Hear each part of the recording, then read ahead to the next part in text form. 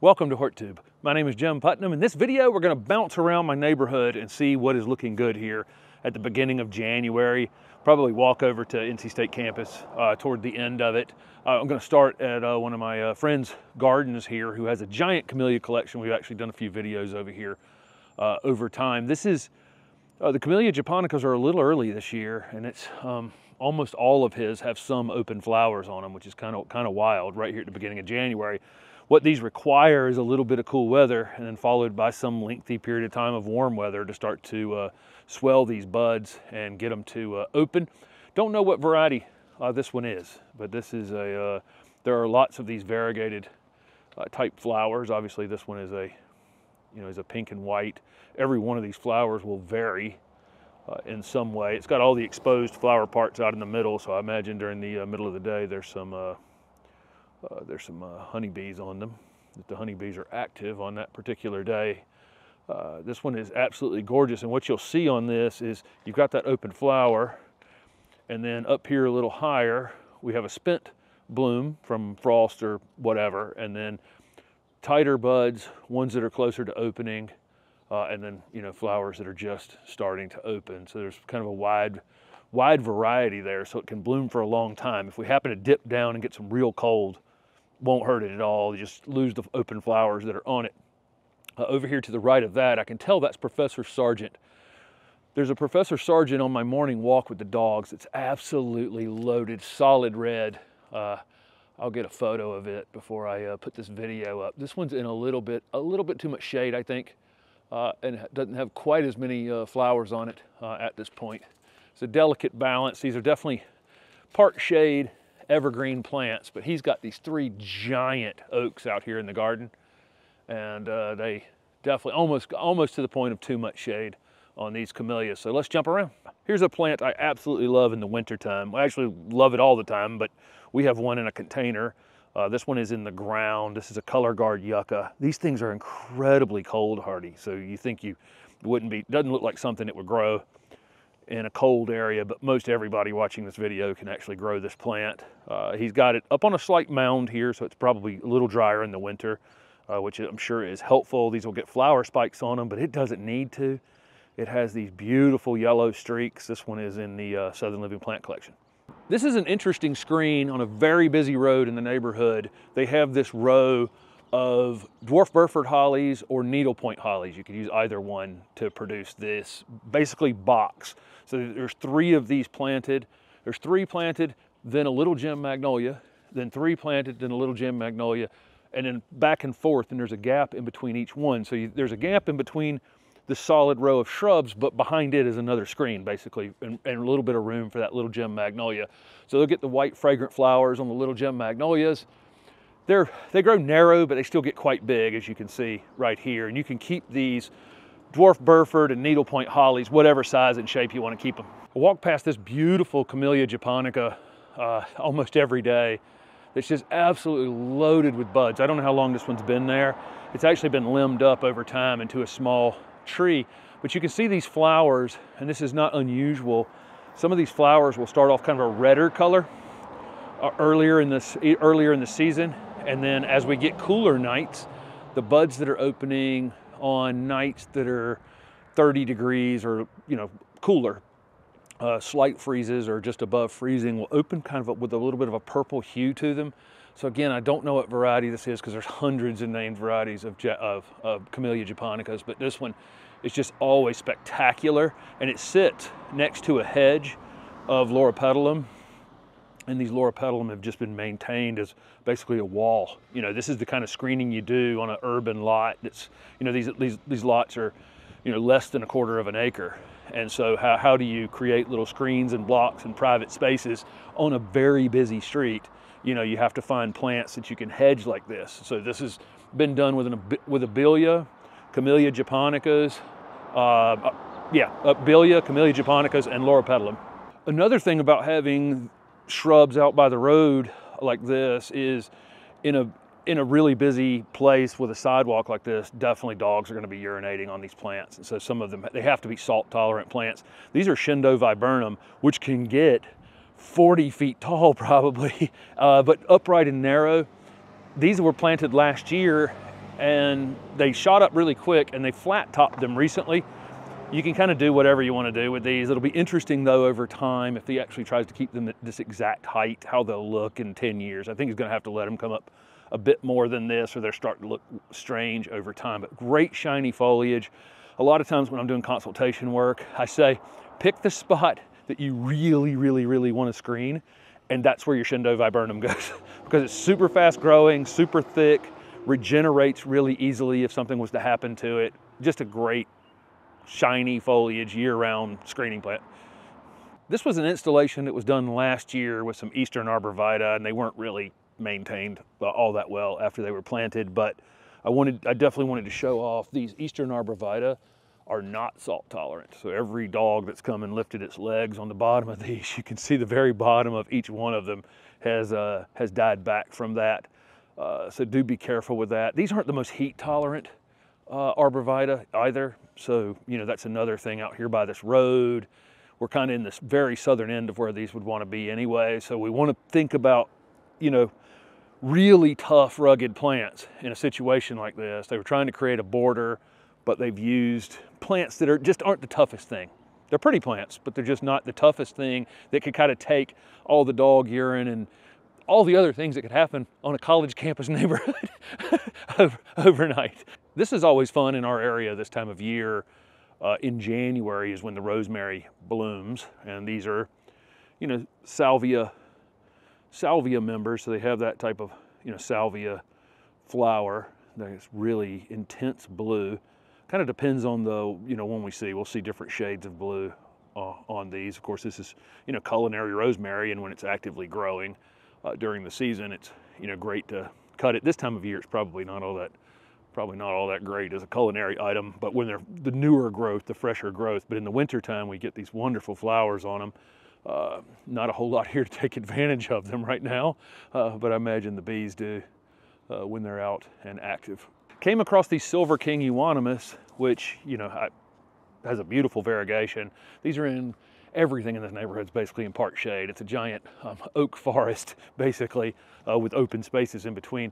If you see this kind of green growth on any of your gold or variegated plants, you'll want to get that out pretty quickly. This is definitely going to grow much faster than this is, and it'll take the plant over very, very quickly. But this is Silver King euonymus. This is the Raleigh Rose Garden. We're lucky enough to be able to call the Raleigh Rose Garden part of the neighborhood. The white that you see back here is white cloud mullygrass, and boy does it show off during the winter time. It's just incredible. It's moving around in a light breeze today. It's absolutely beautiful. The grass looks great too. Earlier in the summer, and then in the fall this starts. And it was already looking pretty good before we left to go out of town 3 months ago, and so it's still. I mean, I would call this kind of peak color at this point. There's some red twig dogwoods in here. Red twig dogwoods typically don't show this much color in our area. We're a little warm for them, and they tend to not be this red. So they're very striking, you know, with the white mullygrass in the background behind them. And of course, because it's so warm right now, one of the cherry trees is starting to bloom back here behind me. But this is the Raleigh Little Theater and the Raleigh Rose Garden that are, you know, part of the neighborhood here, and it's a beautiful place to come and see an incredible collection of roses out here too. You got the dormant Bermuda grass growing out here, and the roses have been cut back once. They'll cut them back the rest of the way to the ground, I would imagine. Probably in February is when they'll come and do that. But there's the odd, there's growth on these things now right here in January. This is a really fun thing we have in the neighborhood, and I've not met the person who's actually in charge of this bee garden here. I think there's a church across the street from it. I think this is their property, and they're letting them use this to create this incredible bee habitat. There's a ton of native plants. There's some non-natives in here too, but it's majority. There's butterfly bush isn't native right beside me, but behind it, there's a smooth hydrangea and an oak leaf hydrangea and so on and so forth. Just tons of native plants in here for the bees. There's actually a bee box in here. There's a lot to learn. I think kids could come in, you know, parents can bring kids in here and really learn a lot about a lot of our native plants, and, you know, and see all the bees that are here, native and non-native bees as well. This was during COVID, this was like a small project. Steph and I would walk over here, once a week and see it. And it was mostly just plants. And over time, the sidewalks have been developed, structures have been put in, steps have been put in, a whole back garden space back there. Of course, it's dormant right now. It's in January. Most of these perennial things have died back to the ground. But I really love coming here. It's a really nice space, and we can see a lot of the things that we can use in our garden here to attract pollinators. We made it over to NC State's campus. This is the strolling professor's garden, is what we've always called it, because back here there's a statue of a strolling professor. This is a dwarf camellia. I'm pretty sure this is Shishi gasheri. We have the white Shishi at the house, which has a fuller double white flower that Bobby Green did. That's part of the Southern Living Plant Collection. Funny thing about this one is that Bobby has one in his garden at his house, and if you've seen the video I did with him, it's probably 15 to 18 feet tall. But we've always called this a dwarf one, and it can be kept small, and its initial growth habits you can see is kind of flat and wide like this. But this is a Camellia sasanqua. These typically are the fall blooming ones, but we're getting a complete overlap this year between the fall and spring blooming ones because of the warmer weather. Most of the witch hazel family blooms in the early spring. So you have Fothergilla, you have Distilium, Loropetalum, but usually witch hazel itself beats everything else to the punch. The Hamameliaceae is the family, the witch hazel family. But this year, because it's warmed up just a little, the Loropetalum have actually beat the witch hazels to it. And so they have that same kind of frilly flower, all those plants I just named. The Fothergilla, the Distilium, they all have this. Rhodalea, I think, is in this family as well. They all have this kind of frilly flower on them. This is, of course, a green foliage Loropetalum. It's got a little bit of purple in the new growth, but it's mostly just a green variety with those pinkish flowers on it. And it's just getting started. I would imagine what's going to happen is we're going to get a night cold enough to knock these flowers back, and then it'll stop the rest of the buds from opening. But once it does, it'll be basically solid pink for a week or two. Even the quince have started blooming already. Usually it's a little later in usually February here in our area. Unfortunately, these have kind of been eaten up with some English ivy from underneath. There's a black cherry growing up in here, some sort of holly that's come up from seed, liriope underneath it. This is kind of a crazy little spot here. Quince has never been overall one of my favorites. I love quince jelly, but usually the plants are, kind of can get a little out of control and kind of colonize like this one has over some period of time. I always like them initially, and then when they're one shrub, and then after you cut them a few times, after they grow for a while, they can kind of be prepared for them to take over a space in time, and honestly take a little bit of a dive down in the amount of flowers you get each year. But these are just getting started. There'll be tons of flowers on them, and there's a lot of varieties of them. One thing that's really interesting back here is the Fatsia is still blooming. So our Fatsia bloomed a month and a half ago, something like that. It finished pretty quick. This one you can see has been blooming for a long time, and it has open flowers on it today. Any day that's above 60 degrees out here, middle of the day, the bees absolutely will be swarming these flowers, these alien looking flower clusters, these umbels. Again, as they open up, it's really complex little flowers make up that umbel, or round ball of flowers, but the bees absolutely go crazy for them. We're right in front of the horticulture building on the NC State campus, and when Steph was an undergrad here at NC State, she had a job of labeling all the plants that were around the front of this building. Those labels have, they disappear over some period of time. I wish by law that every camellia that went in the ground, and Steph actually said this, I'll give her credit for this, every camellia that goes in the ground by law should have a label on it. It has to be permanently labeled so other people that come along later will know what they are. This tree is one of my favorite trees on campus. This is Cornus moss, or a cornelian cherry. These are actually yellow flowering dogwoods, and they bloom pretty early, and they're actually budded up here almost too early, but typically sometime in February.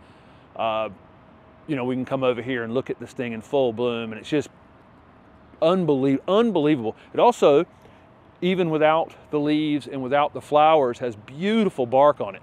beautiful exfoliating bark that kind of uncovers a bit of a kind of a reddish tone, orangey tone that's underneath it. Again, one of my absolute favorites here on campus.